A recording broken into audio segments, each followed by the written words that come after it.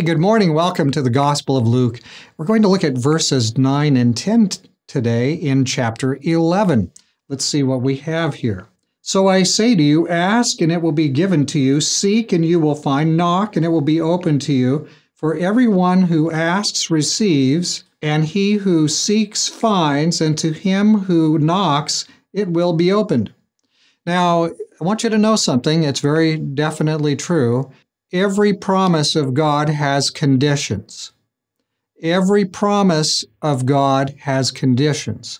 So Jesus, when he says, ask and it will be given to you, there's a condition going on here that when I think there might be more than one, right? The obvious condition in the text is you must actually ask. God wants you to ask. It's good emotionally for you to ask. But there are other conditions in the scriptures that are not in the text, but are also implicit conditions. The text will have explicit conditions, conditions that are obvious, right on the face, prima facie. That's a clear condition. But there are other conditions too.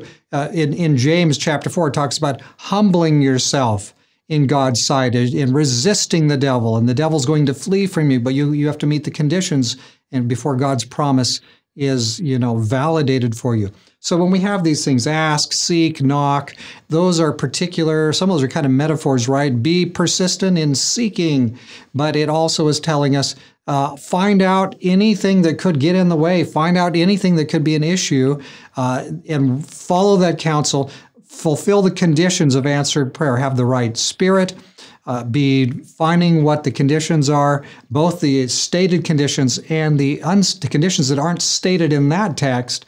But if we follow out those conditions, those are there because those bring us into a situation where God can give to us. So let us follow the conditions, not just because God has got a list and he's trying to weed out the non-persistent, but because those conditions which are obvious and those conditions which might not be obvious in every single text are all very important so that we can have a spirit that's able and ready to receive from God. Let us pray. Dear Father in heaven, we are asking that you will help us when we pray, when we ask, when we seek, when we knock. We know there's a promise here that you will answer, but we know that promise, as all of your promises, also have conditions in them. Help us to be diligent about wanting so much to be right so that there's nothing in the way, and we're ready to receive your answers and helps. In Jesus' name we pray, amen.